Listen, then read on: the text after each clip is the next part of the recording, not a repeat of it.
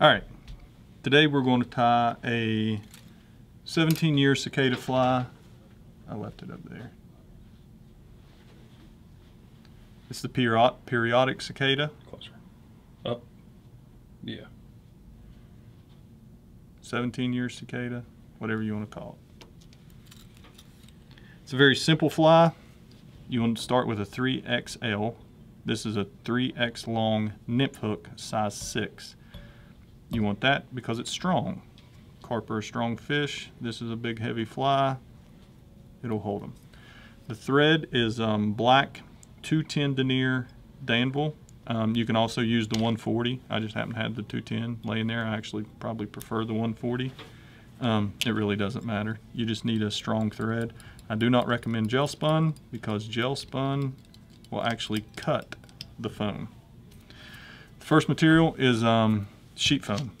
That's all it is, orange sheet foam. You cut off, it's 1/8 inch, and you cut a strip approximately 1/8 inch wide. And we'll just cut a small taper on the end. And it's just going to hang, you just want it to hang off the very tip or rear of the fly. We'll tie it in. You're basically just adding bulk. That's all you're doing. Just adding bulk. Second material is again 1/8 inch black sheet foam. Where is it? 1/8 inch black sheet foam. I'll just cut it approximately 1/8 inch. It's not exact. It's probably 1/8 inch, somewhere around there. We're just building bulk with it. That's all we're doing. You can take it, cut a little, make it easier to tie in. Wrap it all the way back to the end of the fly because we're going to wrap this around the hook. Next material is Dacron, fly line backing in orange. This happens to be 12 pound. I prefer 20 pound. I didn't have any 20 pound laying around. I had 12 pound. So today we're using 12 pound. It really don't matter. You're just wanting an orange rib on the fly. That's all you want.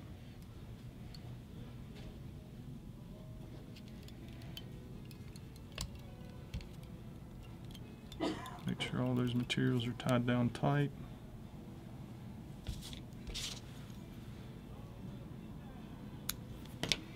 We'll take the black foam and wrap it.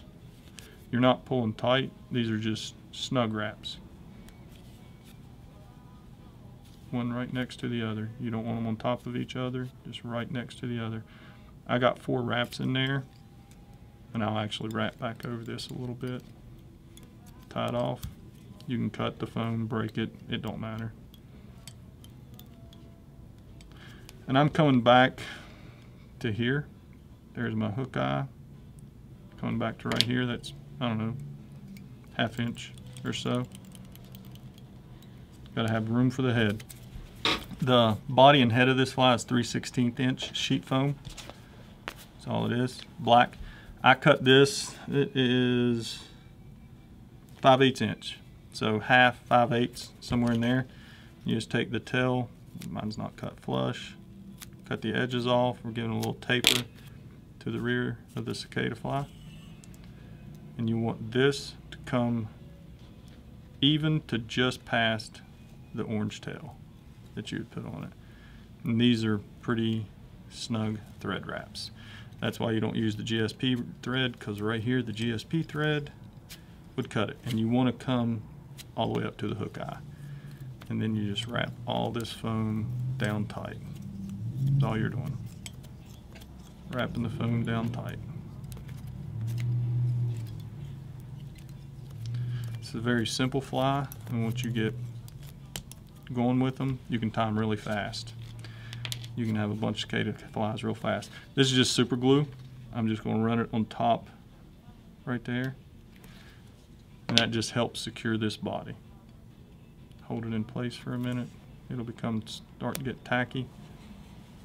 And then you take your Dacron backing and you're doing the ribs. And this is what also holds the body. The super glue and these ribs. That's the rib on the cicada fly.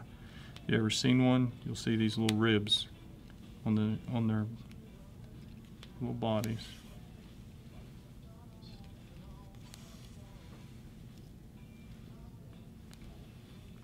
I got 5 wraps. You can do 5, 4, 6. It's up to you. You can space them out further. I like mine kind of close because that's when I see the cicada flies in the wild, that's how they look to me. Next material is deer body hair, and this is orange deer body hair. You can put flash in there. I don't. I just use the deer body hair. I used to tie them with flash and found that it didn't help. Didn't hurt, but it didn't help. And they ate it just fine without it. You want to clean all the fuzz out of the deer hair.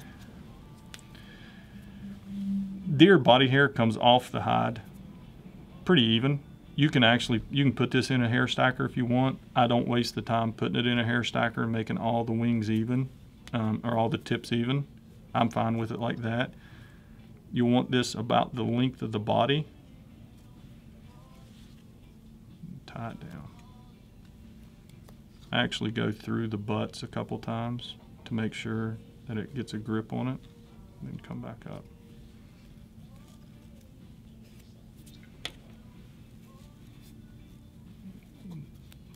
Cut the butt ends out of your way.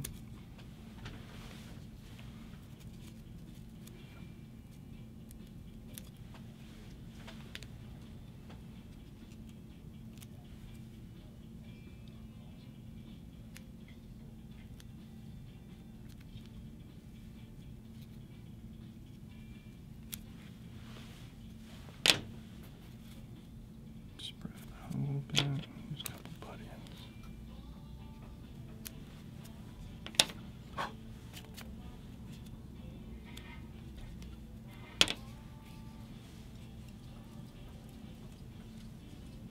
Finish tying everything down. Alright, we got our wing tied in. Take the head, fold it straight back. I got my thread all the way back, and that's that big head that you will see on the cicada flies. Several wraps, pull tight. If you got any hairs poking out you don't like, pull them out.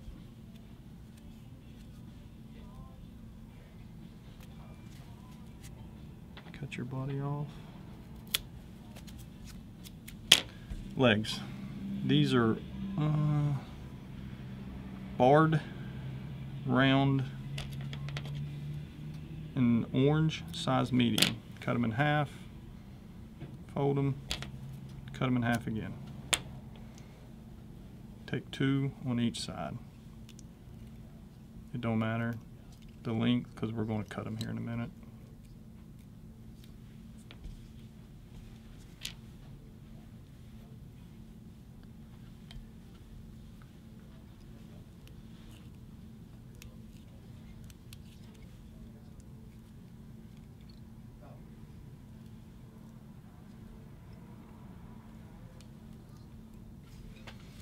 Through some half hitches.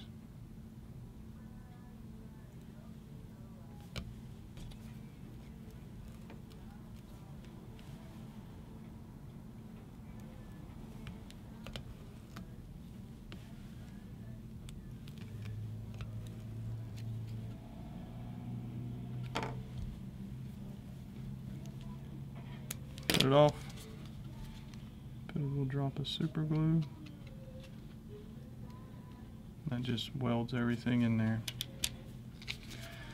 You can trim the legs to your liking. Trim those off. When you're finished, I'm gonna hold this white background behind it. I want you to rotate it around a few times.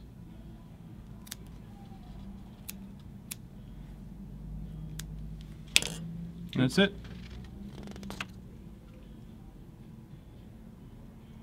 It's very simple. And once you get all your materials laid out and pre-cut, you can tie these really fast because you'll lose a lot of them fishing for carp. It'll catch brown trout, rainbow trout, bass, smallmouth bass on the river. Wherever the cicadas hit, basically every fish in that water column wants this fly.